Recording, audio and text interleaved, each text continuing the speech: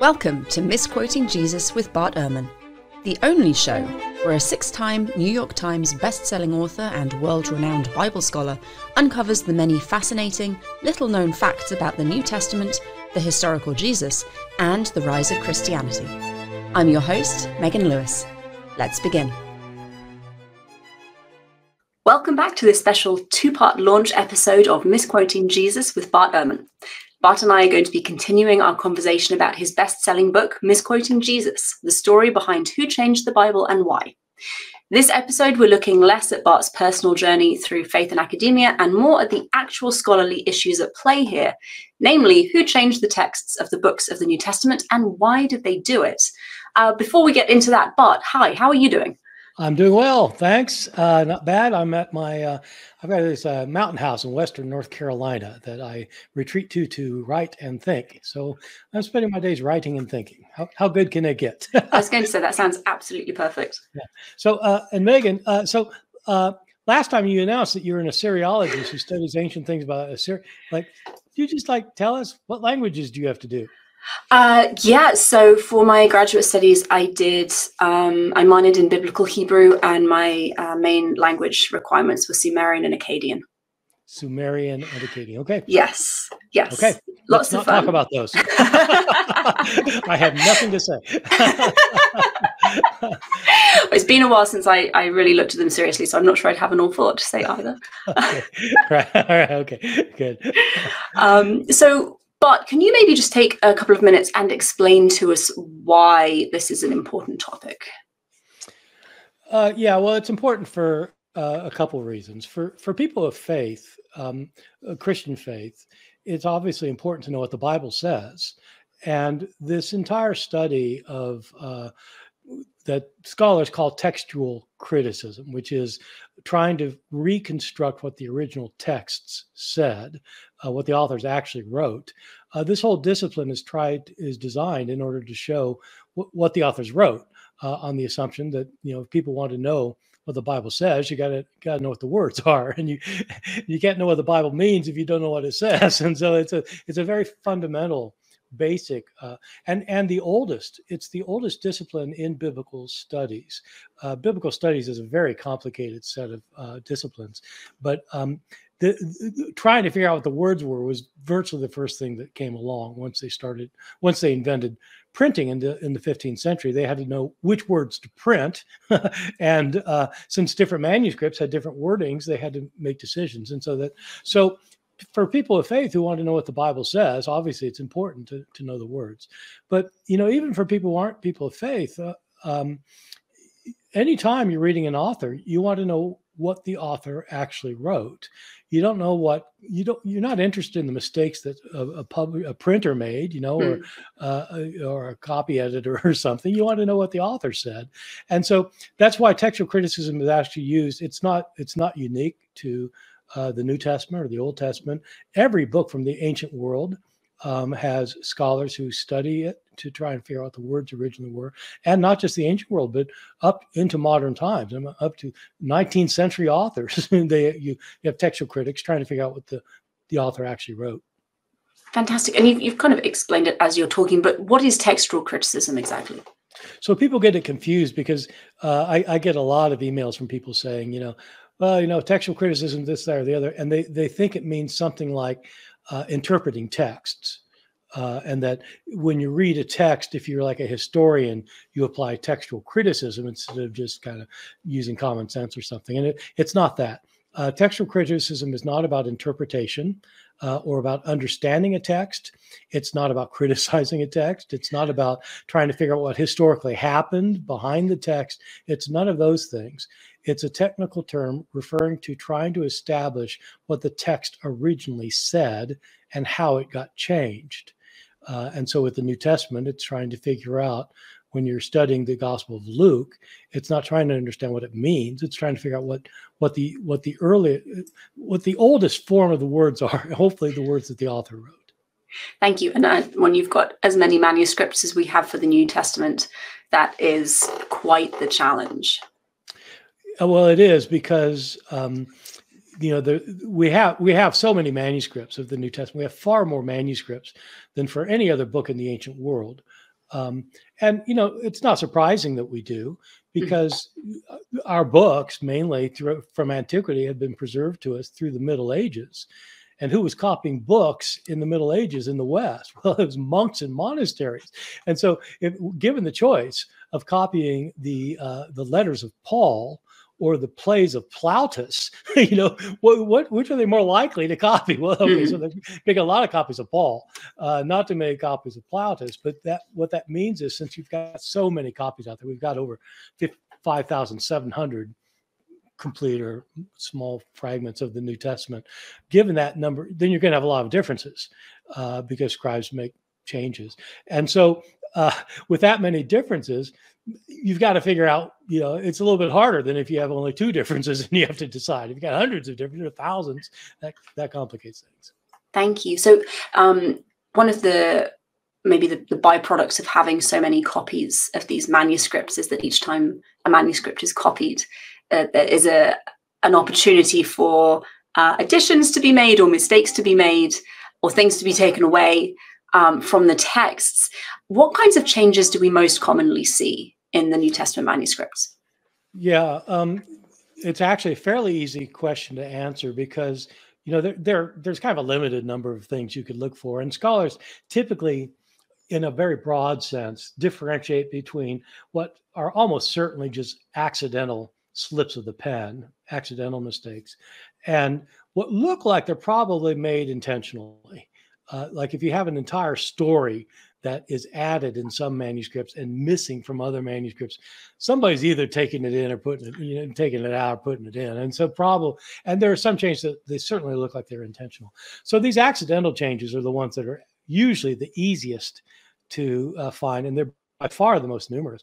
Probably the most numerous changes in our manuscripts are just misspelled words. I mean, and scribes can be forgiven of this, because they didn't have dictionaries, let alone spell check. I mean, my students turn in a paper with misspellings. I just don't get it, because the computer puts a red line under it. It's not that hard to figure out. Whereas these scribes, they didn't.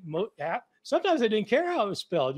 You'll get a word, like you get the same word within 2 or 3 lines, and sometimes it'll be spelled differently 2 or 3 times. There you go.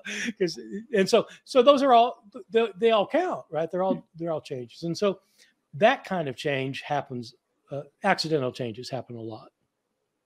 Thank you. And is this, do we see a change throughout time in what kinds of mistakes are made with manuscripts? I understand that the earliest scribes were not professionals. Yeah, so I think it's a little bit hard for people to get their mind around. But when you're thinking about the early books of the books of the New Testament, and you have someone like, you say you've got somebody who writes the Gospel of Matthew, and whoever it is, we call him Matthew. We're not sure what his name was, but he writes his account of the life and death and resurrection of Jesus. Long book. For us, it's in 28 chapters. They didn't use chapters and verses, but it's a long book.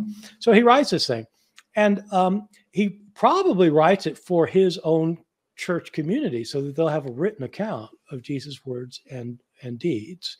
And so he does that. But then, if somebody else wants a copy, how do you get a copy? Well, there's no, they don't have photocopy machines. You got to make the copy. And the only way to get a copy is for somebody to copy it by hand.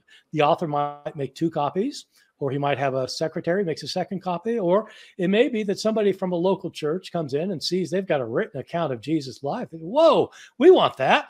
And so they make a copy. But the earliest Christians making copies just happened to be the people who were literate in the congregation. The Christian communities were small. They were famously populated mainly by people without educations. And so if you have somebody in your church who can read and write, that's the guy who does it. It's only centuries later that you start getting something like professional scribes who actually are trained to do the job. And naturally, a professional scribe will do a better job than somebody who just happens to be literate. And so it does change over time. Do the professional scribes make different kinds of errors or changes to the manuscripts? Well, they tend to make fewer accidental mistakes, although not always. We have some manuscripts that were done by what we would call professionals. I mean, technically, I guess a professional would be somebody who gets paid for the job, but I would consider monks in monasteries. They're not actually, they're not getting an hourly wage, but they're trained to do this kind of work. And so people who are trained tend to make fewer accidental mistakes. And as time goes on, they start having a different view of what they're copying. The earliest copyists, whoever was copying, so Matthew makes his gospel and somebody copies it because they wanted an account. They're not thinking, oh, this is the Bible. They don't have a sense that they're copying God's word now. They've got a written account of Jesus' life. That's great. And so, but later on, when you start thinking this is the Bible, this is inspired by God, then you take a little bit more care when you're copying, so you're less likely to change it. On the other hand, since a lot of these later copyists, for example, were monks or Christians who were highly trained but were literate and intelligent and probably theologically educated, they tended to make changes that would be more theologically important. In other words, if the text is saying something that they think that could be really misread, or somebody might misunderstand that if they don't, they'll clarify it by rewording it, or sometimes they'll say, this looks like, boy, a heretic could use this one, and they'll change it in order to make it clear. Actually, it's not saying what this heretic might want it to say, and so they put it in other words, and so that tends to happen when you've got more educated, highly theologically trained scribes. Does that then mean that we have different manuscripts maybe espousing different theologies based on who has been copying them? Yeah, I wondered about that for a long time. The first kind of serious big book that I wrote for a serious scholarly audience. My first couple of books were very technical books for the 6 people in my field of expertise who cared about, and so I have a couple of books that are really technical on this kind of thing. But then once I wrote a book for kind of a broader audience, it wasn't for like a Barnes and Noble crowd, but it's for like scholars in New Testament and early Christianity and related fields who might be interested in this kind of thing. My book was called The Orthodox Corruption of Scripture. And what I did was I tried to isolate every instance I could in our surviving manuscripts of places where it looked like the text had been changed in order to incorporate the scribe's understanding of who Christ was. Is he really God? If he's God, is he really human? If he's God and human, is he 2 things or is he 1 thing or what? There are all these disputes in early Christianity. And so I tried to find every instance where looks like these were intentional changes. It looks like they are, that certainly affect the understanding of Christ. So I went through the entire Bible and found all these. I looked for manuscripts that had one leaning or another. Like, is this manuscript done by somebody who believes that Jesus is so much God that he's not really human, and so they've changed it? Or is this manuscript done by a scribe who thinks Jesus is fully human and he wasn't really God in the sense that he's always God? And so they have these different views, but we don't have manuscripts that line up that way. What we have, so we don't have manuscripts that are definitely this theological persuasion or that theological persuasion. What we have are textual changes that are made at various times in various places by various scribes that happen to be surviving in our surviving manuscripts. So there may have been at one time, and the early church fathers say that there were at one time manuscripts that were done by scribes of a certain theological persuasion where they just made a radical change throughout the manuscript. We don't have, none of those manuscripts survive, probably because later Christians didn't want to copy heretical manuscripts. Do those changes then make it into the New Testament as we have it, as is currently read in churches? Oh, definitely. Yeah, lots of these changes do. And there are some of these changes that it's clear somebody's changed the text, and it's not clear which way the change went. Oh, interesting. You have 2 forms of the text, right? You have verses saying one thing or verses saying a different thing. So somebody's changed it, and they could mean radically different things. And the Bibles will print one of those. Obviously, they don't print both of them. And so I'll give you one example. Can I give you an example? Please, please. This is one of my favorite examples. It was the subject of one of the first articles I ever wrote. People are used to this phrase, sweating blood. Oh boy, he's sweating blood. Where does that come from? It comes from Luke chapter 22, as it turns out. In Luke chapter 22, you have the account of Jesus going to the garden to pray right after the Last Supper and before he's arrested, where he goes and asks God to remove this cup from him because he doesn't want to go through with it if he doesn't have to. In some manuscripts, what it says is that Jesus went into deep agony and he starts sweating, and his sweat was like great drops of blood falling to the ground, and an angel came and comforted him. So that's Luke chapter 22, verses 43 and 44. You'll find it in most Bibles. There are a number of manuscripts, including our oldest and best manuscripts, that don't have those verses about Jesus sweating blood and an angel comforting him. And so scholars have to decide, did somebody add those verses to an account that did not have them? Or did a scribe take away those verses, delete them from an account that did have them? This is a running debate among scholars, and it's never been satisfactorily resolved in the sense that everybody agrees. Although everybody who takes a stand on this thinks that it has been satisfactorily resolved to their view, and I'm one of those. And so this article I wrote in graduate school. It's one of the first things I wrote, but it got published in a journal, and it shows up again. I expanded in my book, Orthodox Corruption Scripture. I argue what happened is that the oldest and best manuscripts don't have these verses. They're at odds with other parts of the Gospel of Luke. They don't fit in the context very well.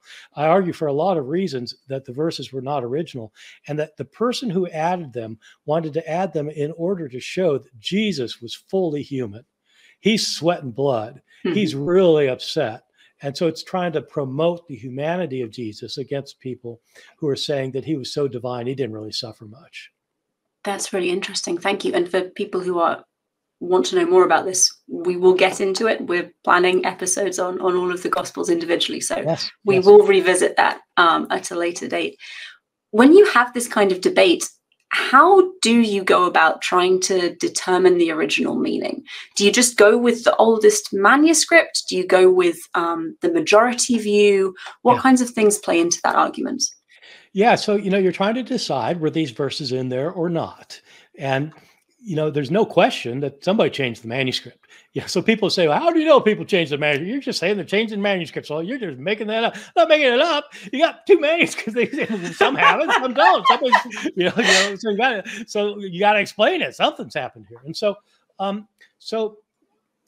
I'm going to take a minute to explain this because it's a little bit, it's kind of a lengthy thing. So what scholars do is they people who are experts in this field divide the kinds of evidence that they look at into what they call external evidence and internal evidence.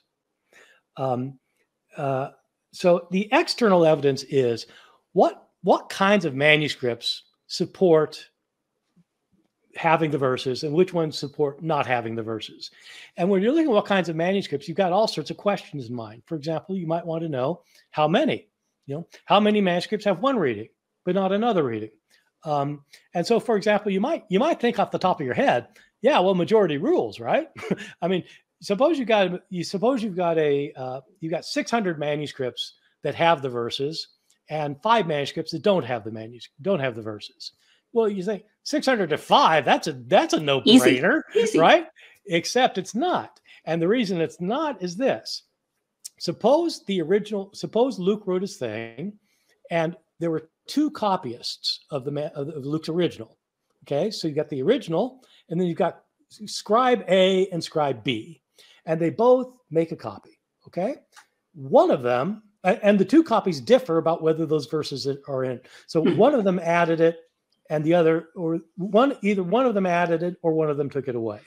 Okay, so you've got copy A, copy B, and suppose copy A is copied by 30 scribes. And copy B gets destroyed in a fire before anybody copies it.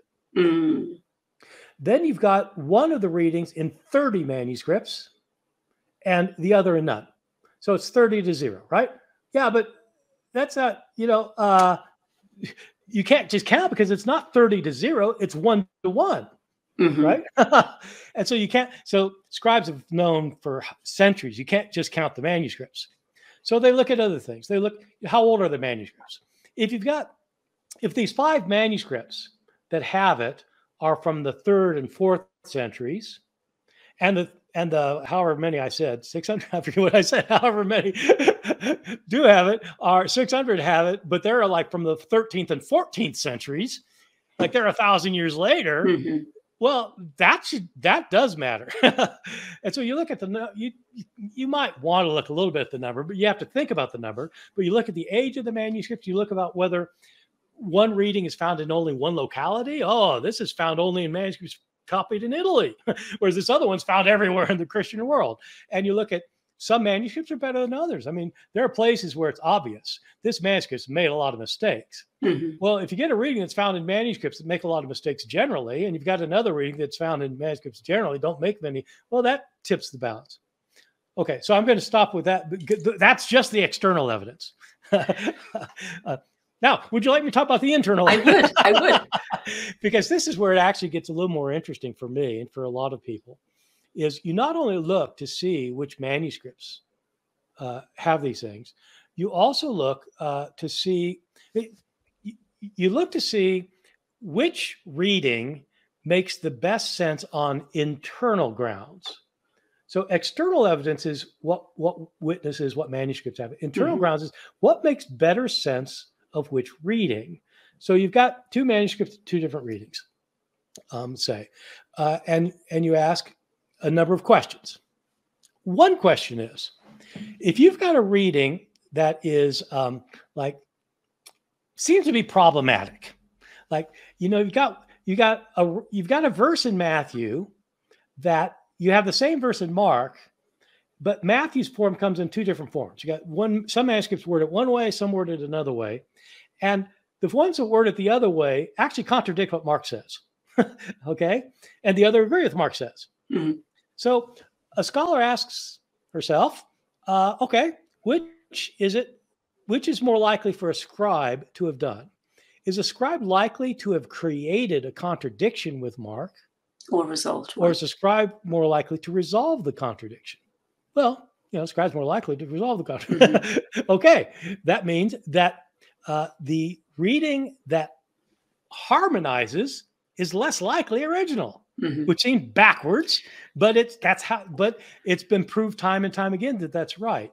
So you look at that. You look at which readings would scribes be more likely to create. You look at the wording itself. Is this wording like this author normally words things? Does it use the vocabulary he normally uses? Does it use the grammar he normally uses? Does it fit within its context, or does it not fit in its context? Because the author, is probably going to write like the author. And so if you get verses in there that doesn't sound like the author, that's a suggestion that somebody else wrote them. Mm-hmm. And so what you end up doing is you look at this external evidence, then you look at these kinds of considerations on the internal level.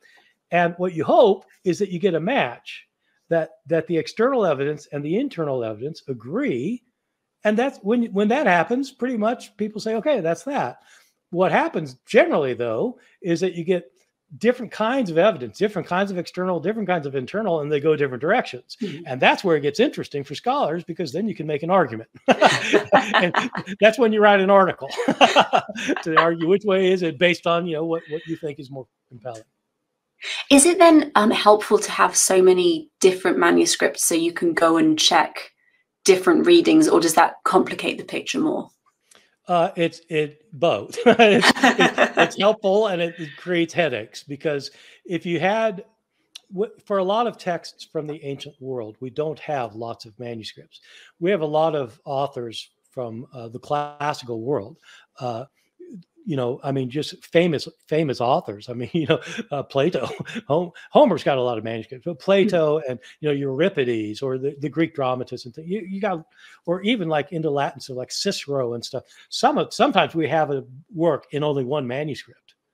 And then what textual criticism does is just try to get rid of things that are obvious mistakes and try to figure out what it originally says, kind of get into highly informed guesswork.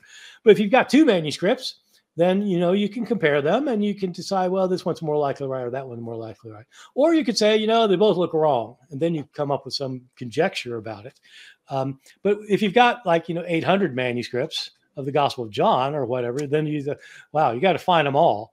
Mm-hmm. And so it takes a long time to collate those manuscripts, which means you find all the differences and then to figure out which are which. Thank you. So you mentioned earlier that scribes would change or add to the New Testament based on their own theologies, make things clearer, make things less available to people they would view as heretics. Do you see similar changes based on their social concerns and the world they were living in? Yeah, this is a big issue. After I wrote my book, The Orthodox Corruption of Scripture, that was just about theological controversies affecting the text, and specifically controversies over who Christ was in the first several centuries.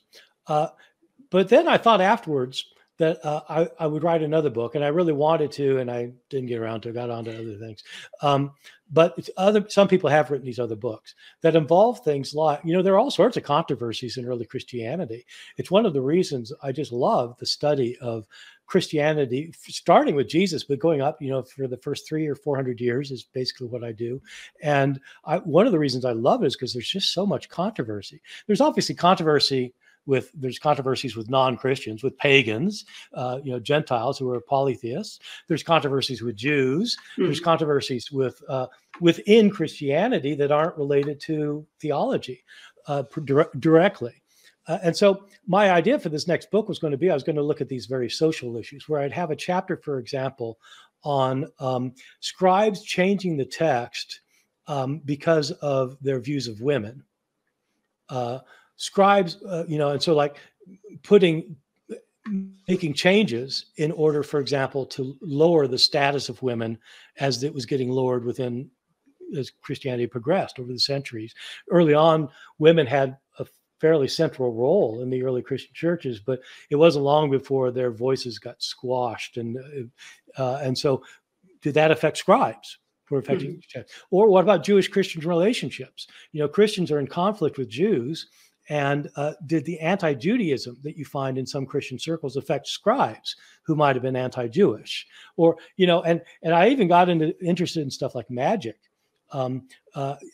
People actually were using biblical manuscripts as kind of as magical props, actually to do that. And so, did that affect scribes? Did that lead them to change? And so I had all these. I was going to give me a chapter in each one. Some of those things have been written on by other scholars. I had a student named Kim Haynes-Eitzen, who is now, she's been chair of the religion department at Cornell for a long time. I think maybe she left that position, but she's still at Cornell. But she wrote a book on women and how scribes are altering things with women. And I've got a PhD student now who's writing a book on scribal changes affecting Jewish-Christian relations and that kind of thing. So yeah, the answer is yes. Thank you. And I'm assuming the same answer, that these changes are incorporated and remain in the New Testament manuscript, the New Testament translations that we use today. Well, let me give you two examples. Can I do that? Please. Okay, so let me get the one that involves Jewish Christian relationships. I find is very interesting, and it's a passage that people know if they know much about the Bible. When Jesus is being crucified, this is only in the Gospel of Luke. When Jesus is being crucified, in Luke's Gospel only, he prays to God. He says, "Father, forgive them, for they don't know what they're doing." That verse is missing from some manuscripts. Interesting. And it's a question why? Why would a scribe take that out? That's the kind of thing I'm really interested. I'm interested not only in what was the original text, of course I'm interested in that, but also why would somebody take that out? Was it an accident? Did they just skip a line? Did their eye skip or something? Or is there something else? And what's really interesting is that in early Christianity, that verse was taken to refer to Jesus forgiving Jews for having him crucified. He wasn't praying forgiveness for Romans, according to this early Christian interpretation, praying for forgiveness for Jews. And so I've written a little bit about this, but I've argued that, why would a scribe want to take those verses out? You don't want Jesus praying for forgiveness for Jews. God didn't forgive the Jews. God destroyed Jerusalem because what they did to Jesus. He didn't forget. So Jesus obviously is not going to pray for forgiveness, and God's not going to ignore his prayer. And so it looks like somebody's taken these verses out, this verse out, in order not to have Christ pray for forgiveness for Jews. And so, that's interesting for me. Anyway. With the women thing, another one, this one's interesting because in this case, it's hard to know whether you can argue that there's any external evidence for it. But it matters for Paul's understanding of women. As you probably know, Paul is sometimes classified as a real misogynist by people today as being somebody who's really opposed to women. And I think it's a misreading of Paul. I don't think Paul was a misogynist in the way that people label him. In part, there are passages that tell women, be quiet in the churches. One of them is in the book of 1 Timothy that claims to be written by Paul, but I don't think Paul wrote it. And I'm not alone in that. Most critical scholars don't think Paul wrote it. We'll probably have a session on that one. But there is a passage in 1 Corinthians that Paul did write. In 1 Corinthians chapter 14, verses 33 and 34, Paul tells the women in Corinth to stop talking in church, but to be silent. And that if they've got any questions, ask their husbands at home. And he tells them, that's not appropriate for them to be talking. So women are not allowed to speak in church, which is a verse that, of course, gets used to say you can't have women preachers, or let alone priests. And so, but the thing is, there's very good reason for thinking Paul did not write those two verses. All the manuscripts have them, verses, but some manuscripts don't put them in the same place. Some manuscripts put them in a different place in 1 Corinthians 14. And so some scholars have argued that what's happening is these started out as a note in a margin by somebody who was like, Paul's forbidding some things happening in church. And some scribe also adds, and women, be quiet in church. You got any questions, just add, and puts it as a marginal note. Next scribe comes along, says, my predecessor left those verses out, put them in the and sticks them back in. And then that manuscript gets copied, and all of a sudden they're part of the Bible. But so it would be, and so there are good reasons for thinking that that's what happened. But it would be a scribal error rather than something Paul really wrote. Interesting. Are there other instances where notes like that are then incorporated into a manuscript, the actual text of the manuscript? There are places where it's suspected. It's always very difficult to prove, and so it's the thing about doing history, as I've said in our first episode, and I'll probably say virtually every episode, is that it's about establishing probabilities. What's the most probable explanation for this? And probability would certainly be helped if, when you've got like a passage that looks like it's been put in, or that some manuscripts actually do put in, it'd be helpful if you also happen to have it in a manuscript that's in an earlier manuscript where it's in the margin. But even though we have thousands of manuscripts, there are tens of thousands of manuscripts, hundreds of thousands we don't have. And so we almost never get the smoking gun. That's the problem. Thank you. How were the earliest printed editions of the New Testament put together? You go into that in some detail in Misquoting Jesus, but did the scholars doing that work rely on like a couple of manuscripts, or did they try and get access to as much as they possibly could? So as most people know, the printing with movable type was invented by Gutenberg in the 15th century, and the first thing he printed was a copy of the Latin Bible. And so the Gutenberg Bible is a very important book that took several years to print because it was hard to set print back then. So, but this is happening in Western Europe, and in Western Europe, Latin is the language of the Bible. Greek is for the Easterners. So even though the Bible was really written, nobody in the West reads Greek, basically, except for really trained classicists. And so, but some years later, in the early 16th century, scholars realized, the Bible was written in Greek. We need to be able to read it in Greek. We should probably do that. And so the first one who actually had a Bible produced and printed and available to the public was a classical scholar named Erasmus, whose New Testament came out in 1516. 1516. He was racing against the clock because he was a he knew he was a Protestant, and he knew that Catholics were coming up with their own edition, and he wanted to be the first. And so he was very good at Greek and everything, but he knew he wanted to print a Greek New Testament. How are you supposed to do it? Well, you've got to have some manuscripts, right? He basically had a 12th century manuscript that he had access to that for the Gospels, and he kind of hunted around, and he got a few manuscripts together. He had to borrow a manuscript of the book of Revelation from one of his friends who happened to have a Greek manuscript of Revelation, but it was missing the last page, the last 6 verses. And so Erasmus, he takes his manuscript and he just did his copy editing notes and gave it to a printer and said, "Here, print this."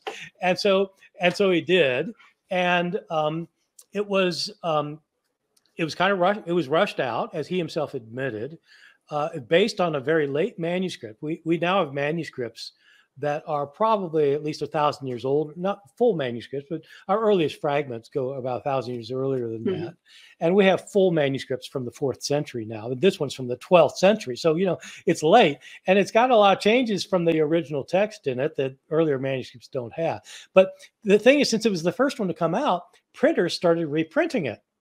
And everybody then started reprinting. And he made a couple more editions. He made a few corrections here and there. It was a real problem for the end of Revelation. His manuscript didn't have the last 6 verses. So what he did is he took the Latin version, the Latin Vulgate, and he translated the Latin into Greek. And he printed that as the ending of Revelation. Awesome. He came up with like wording that's not found in any Greek manuscript of Revelation, but it's found. This thing was printed so much that after a century or so, people were calling this thing the Textus Receptus, which is a Latin for meaning the received text. It was the text that everybody thought was the Greek New Testament, including the King James translators. They translated Erasmus's Textus Receptus. And so that's why the King James has readings in it that scholars today don't think are original, because it's not based on a very good manuscript tradition. That's really interesting. So as new manuscripts have been discovered, made available to scholars and academics, has the New Testament, again, for the translations that people use in churches, has that been updated? Do translators go back and update based on new manuscripts, or do they just kind of stick with what they have? What ended up happening is this Textus Receptus was around forever until basically it was around till the 1880s, when 2 English scholars, who are 2 of my personal heroes, John Fenton Anthony Hort and Brooke Westcott and Hort, they did a new edition of the Greek New Testament that looked at the newer manuscripts. And so basically today, there are scholars who are always working on making it better and better. There's not much to make better because it's about as good as it's ever going to get, given our manuscripts. But translators today who produce a new translation or a new revision of the translation follow the new Greek versions that are available. The only exception is we have some translators that insist that the King James was closest to the original, and so they might update the King James. So you have the new King James Bible, which doesn't really change the manuscript basis. It updates the language a little bit. But other translations, the NIV, the NRSV, the whatever, I mean, just, the English, New English, they're all based on modern scholarship of the manuscripts. Excellent. Thank you very much. We have one more question before we go to our break. If you could pick just one book of the New Testament that you would most like to have the autograph, the original manuscript of, what would it be and why? And do you think the discovery of autographs would influence or change biblical studies? I'll answer the second one first because it's easy to answer. Do I think having autographs would change? I don't know, but I sure would love to find out because we don't know what was in them, and so, and we think we're pretty close. And I think even those of us who talk about, the the hundreds of thousands of differences in the manuscripts, almost all of us think that basically we have a pretty good idea what Mark wrote. There are places where we're going to disagree. We're going to disagree about the sweating blood. There are hundreds of places we're going to disagree, but basically we think we've got the idea pretty well, and maybe we'll find a manuscript. So it's hard for me to answer the first question, which would I would love to have the Gospel of John, and I'll tell you why. The Gospel of John has long been suspected as having gone through various editions. When you read the first 18 verses, fantastic beginning. I'm sure we'll have a whole episode on this. In the beginning was the Word, and the Word was with God, and the Word was God. And then it goes on to saying the Word became flesh and dwelt among us, and we beheld his glory as the only begotten before the Father. This is talking about Christ as the Word of God, this pre-existent being that becomes human. But the writing style and the theology of these 18 verses is so different from the rest of the gospel in many ways. In many ways, it's similar. In many ways, it's different. Some scholars have suspected that the original Gospel of John didn't have it, that it was added as a second edition. And also, the last entire chapter, there's more consensus about this. There's a lot of scholars, this might even be a consensus among historical scholars, think that chapter 21 was added on, that it wasn't originally there. The Gospel of John ends, of course, with Jesus being raised from the dead and appearing to his women disciples. But then you have chapter 21, which has a whole nother chapter of Jesus showing up and talking to his followers. But there are very good reasons for thinking it wasn't originally there. So I would love to have the autograph of John, just to see. That would be exciting. The question is, how do you know it's an autograph? In other words, we could have a long talk about this, because even if you found the autograph, there are going to be people, there will be large debates, and it'll be almost impossible to show that this is the autograph. We should definitely talk about that another time, because that is an excellent question. Thank you very much. We will take a very brief break, but we will be back in a minute with Bart's weekly update. If you're enjoying the Misquoting Jesus podcast, you'd probably like my online courses as well. I've produced a number so far, with multi-lecture courses on the New Testament Gospels and the books of the Pentateuch, standalone lectures on the Christmas story and the earliest Christian views of Jesus, and a 6-hour debate on whether Jesus was actually raised from the dead. If you're interested, check them out at bartehrman.com. You'll receive a discount on your purchase simply by entering the code MJPodcast.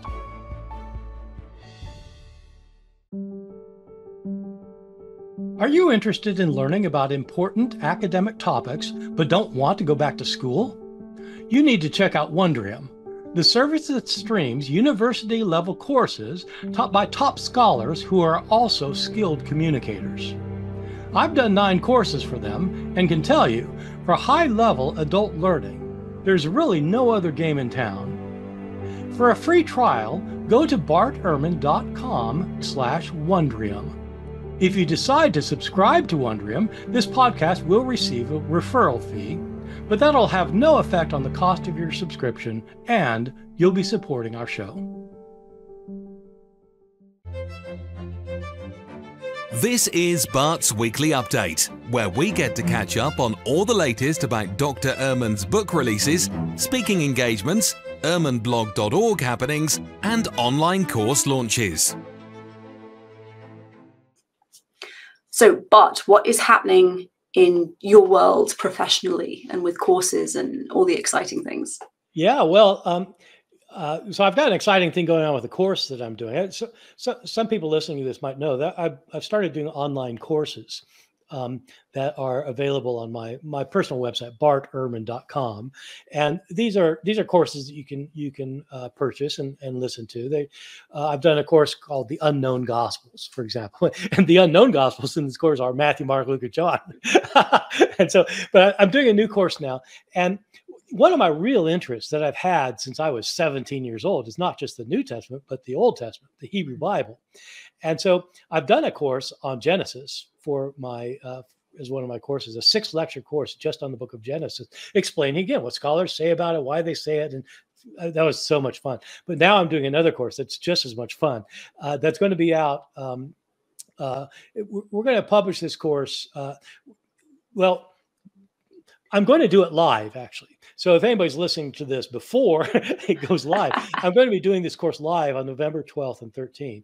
And whether you hear this before or after that, anyone can purchase the course after, because the whole thing is to have these courses available off my website. So this course is on the rest of the Pentateuch, Exodus, Leviticus, Numbers, and Deuteronomy.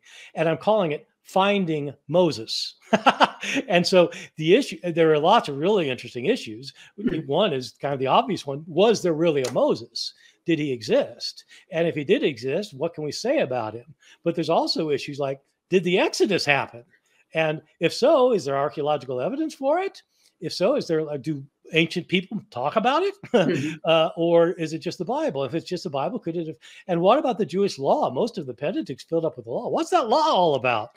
I mean, are Jews these legalists who think you got to, like, if you don't obey God, he's going to send you to hell? You break the 10 Commandments, forget it. I mean, what is the law? And so this is an 8-lecture course on that's called Finding Moses. And so I'm really pumped about this because I was just, I'm working on it now and coming up with the lectures, and I think it's going to be a lot of fun. I can tell it sounds really exciting. And it's kind of like getting access to a university level education without having to pay full university level fees. Highly recommended. This is the kind of thing you would get in a university, and it's right. Yeah, that's the idea. Make it available to people who aren't scholar. So it's not just available to scholarly nerds like you and me, but it's to regular nerds. I was about to object to being called a nerd, but I really can't. That would be very dishonest. I know. Oh, but wonderful. The thing is, lay people are really interested in this stuff, and sometimes they get interested without knowing they're going to be interested because they hear about it, and say, "Whoa, I didn't know that." And so, so it's that kind of course. It's one of the funny things I find about academia is this: we tell each other that no one is interested in our own little branch of esoteric knowledge, but then you get out on YouTube, you start podcasting, you start doing online lecture series, and actually, most people are interested in your small corner of ancient history. So, yes, I think the problem is that I think a lot of scholars have never learned how to talk to a normal human being about what they do. Yes, they can talk about football, or they can talk about what they're going to do at the store. But they can't talk about what they do because they think, well, that's too complicated. No, it's not. Just try to figure out how to communicate. Just use the right words. Yeah, that's what this podcast is about. How do you communicate with normal people about things that actually are fairly complicated? Oh, wonderful. Thank you. Now it's time for Questions from Listeners, where Bart answers real questions submitted by Misquoting Jesus fans. If you'd like to submit a question for future segments, please visit bartehrman.com/askbart. But we have some questions from our listeners this week. And we've asked people for just questions about Misquoting Jesus. If they read the book and they have questions for you, this is the forum to send them to. So without further ado, how common was dictation in the days of Jesus and his disciples? That's a question that's very important and interesting and complicated. I'll give you the short story. Dictation was very common for people who wanted to write something like a book, but did not have writing literacy. And so, more commonly, that kind of thing happened on occasion. What more commonly happened is people who did have writing literacy didn't want to go to the trouble of writing things. By writing literacy, I mean that you know how to write. And so typically what would happen is if you were like an elite person with an education and you wanted to write something like your Cicero and you want your secretary to write a letter, you dictate it to him. Paul dictated his letters. We have good evidence for that in the New Testament itself, that Paul dictated his letters. And so people writing books would often dictate, and the scribe would write it down. The thing is, when they dictated, the scribe wrote down what the person dictated. Many people have the mistaken understanding that, like, it'd be kind of like today. I say, yeah, Megan, I'm thinking about writing an article about, about women in early Christianity. And so here's what I like to say. Would you come up with that for me? That's not dictation.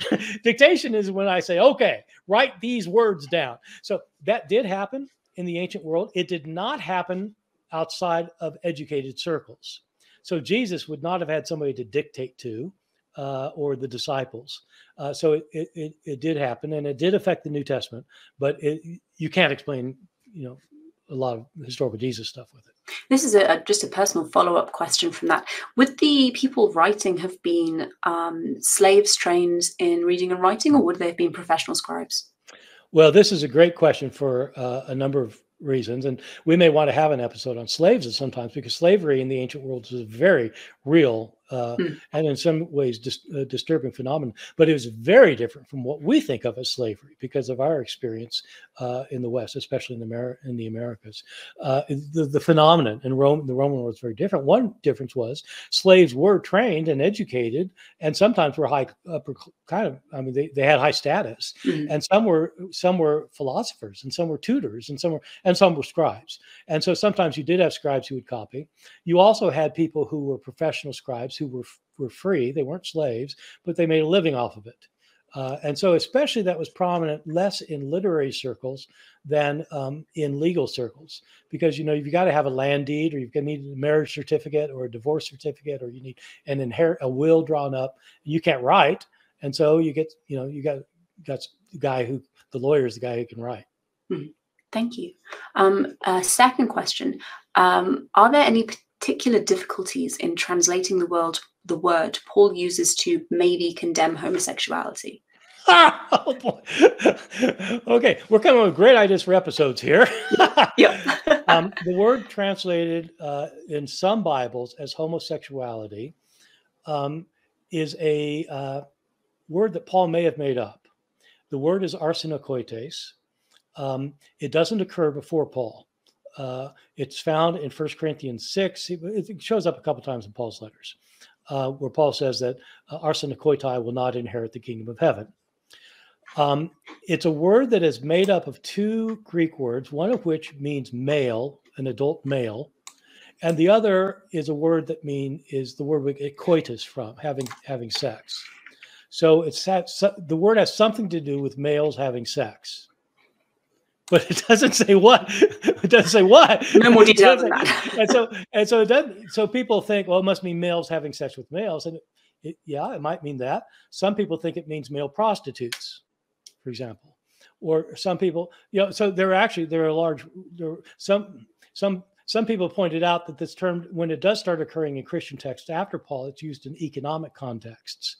And so, and so somebody getting paid for it. And so anyway, we don't exactly know what it means, but homosexual is not the right word, It is completely the wrong. The reason it's wrong isn't just because Paul made up this word. We're not quite sure what he meant by it. The reason it's the wrong word is because in English today, when we talk about homosexuality, we are talking about, our general idea is that some people have have different orientations, and different people have different ideas about this, even though there's a pretty good consensus among scientists. But people do have different. Some people are inclined towards people of their own sex, and some are the opposite. And if somebody's inclined to their own sex and has sex with people of their own sex because of this inclination, that orientation, they are homosexual.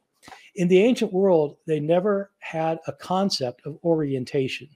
This is a post-Freudian understanding that is so commonplace in our heads. We think it's just natural. Of course, people have orientation. So in the ancient world, people had same-sex relations as much as people do today. And people had what we would consider to be inclination, but they didn't think in terms of sexuality. They didn't think so Paul's not condemning an orientation or acting out an orientation because he doesn't know people have orientations. And so homosexual is just completely the wrong word for it. Interesting. Thank you. I had absolutely no idea about any of that. Welcome to my podcast. See, it's great. I learned something. The audience learned something. It's perfect. Okay, one more audience question, and then we will do our summary for the day. Would you have become an agnostic if you had not become a biblical scholar? That's a really good question. I don't know the answer to it. I don't know what I would become if I had not become a biblical scholar. I had nobody in the world thought I'd become a scholar, period, let alone a biblical scholar. So I don't know what would have happened to me generally. the reason I became an agnostic is a long story. That's probably another thing, but it's not because of my biblical scholarship, as I said in our last thing. The short answer, which I know I'm going to get a lot of email now, so I probably shouldn't say it, but the short answer is I left off believing in God because I came to a point where I could no longer believe that there was a powerful and loving God who was in control of the world, who answers prayer, who intervenes when people are in need, and is in any way active. And I came to that view, not because of the Bible, but because of my recognition of the amount of horrible, horrible suffering that is ongoing in our world, and people praying that God will do something and nothing happens. And just the horrible suffering made me, and I know what the Bible says about it. I wrote a book about what the Bible says about it that we'll probably deal with at one point. And I know what philosophers say. I know what religious scholars say. I know what preachers say. I know what they all say. I just got to a point where I didn't believe it anymore. Would I have gotten to that point if I weren't a biblical scholar? Okay, my guess is I probably would have. I would guess so, because I think it's part of my innate nature to be concerned for people who are suffering. And at some point, I think I would have just said, it just doesn't make sense to me anymore. Well, thank you very much for sharing. And audience, excellent questions. Thank you for submitting them. If you have a question you would like Bart to answer during our next listeners' questions, please submit it at www.bartehrman.com/askbart. Bart, before we wrap up, do you want to give a quick summary of what we've talked about today? Yeah, well, so this is for me, this is fundamental stuff. This is what I most got interested in when I first learned about the Bible. What do we know what the words are? We've got these thousands of manuscripts, but we've got hundreds of thousands of differences in the manuscript. And sometimes, most of the time, these differences don't matter for anything, but sometimes they affect how we understand the Bible. I mean, the one thing we didn't get into is the only passage in the New Testament that explicitly says that there are three divine beings who are one is in 2 verses that were in this edition that they're in the Textus Receptus, and they weren't originally there. And so that might matter. I'm not saying that you wouldn't believe in the Trinity now, but there are passages that really are affected by which words there are, and scholars have to figure it out, and it's not easy. I have friends who have spent 40 years working on this stuff, and they can't agree among themselves and they're complete experts. And so it's pretty important if you want to, it's important for many people to know what the Bible teaches, but you can't know what the Bible teaches if you don't know what the Bible's words were. And so this is a very important topic, in my opinion. Thank you. Audience, thank you also for joining us today for the second part of our very first episode. It's been an absolute pleasure for both of us, and hopefully you enjoyed it too. If you did, remember to subscribe to the podcast to make sure you catch all future episodes. And again, if you have questions for Bart, submit them at www.bartehrman.com/askbart. And if you are interested also in the courses that Bart was talking about earlier, you can visit bartehrman.com and use the code MJPodcast for a special discount on all of the courses. Misquoting Jesus will be back next week. Bart, what are we going to be talking about? We're going to talk about how we got the New Testament. You got these 27 books. Why did we get those? What about the others? I mean, there were other gospels written, and epistles and Acts and who decided? When did they decide? I mean, whoa, that's a big one. And so that's one that I think a lot of people ask these days. And so I'm really, really eager to talk about it with you. You and me both. Thank you so much. Thank you, audience, and goodbye.